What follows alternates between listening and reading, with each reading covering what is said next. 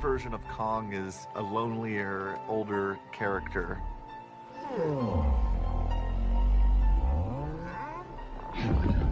That's the thing that was exciting to me about doing this movie, was being able to take a character like Kong and say, what happens with time with this character? What happens when the world kind of moves on past him? It's 30-odd years later. Adam wanted to introduce a bigger, older Kong, someone who was sort of street-worn. He's been in a few brawls, I guess, with skull crawlers and other creatures that live on Skull Island. In Skull Island, he was a bit of a teenager.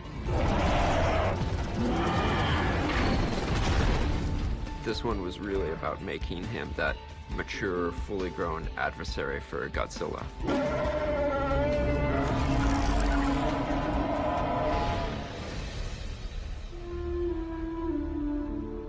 Kong classically is always a character who's kind of a romantic type. He always falls in love with the pretty blonde. And in this case, it kind of felt more like what Kong needed wasn't a love interest. He needed sort of a family. And so that's kind of where Gia comes in, is that, you know, Kong's a lonely character, Gia's a lonely character, and they really find each other. There's a real kinship between Gia and Kong that we begin to discover over the course of the film. They both feel like outsiders.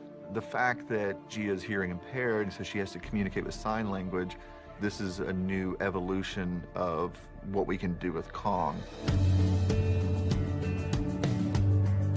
Finding the right girl to play Gia was an incredible challenge. She's a young, hearing impaired, Iwi girl, and we had to look outside of the traditional channels to find her. And Kaylee Hottle, who we're very fortunate to have cast in the film, had never been in a film before, and Sarah Finn, our casting director, was able to locate her, and the moment we met her, we knew she was the right girl for the part.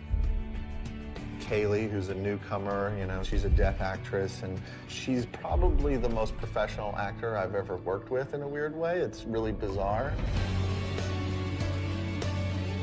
Kaylee is, number one, a really good actor. She hasn't been on a film set. This is the first time she's done anything like this, and she is as instinctive and brilliant as you could be given those circumstances. I mean, she really is very talented, so she's incredibly rewarding to work with as an actor. Like, she gives so much. As I've got to know her better, I've realized that she's extremely funny and playful, and she's just a great kid to be around. And so I feel proud to say we have become friends. This is a battle that hasn't been waged since 1962, so it's got to be the most epic battle of all time.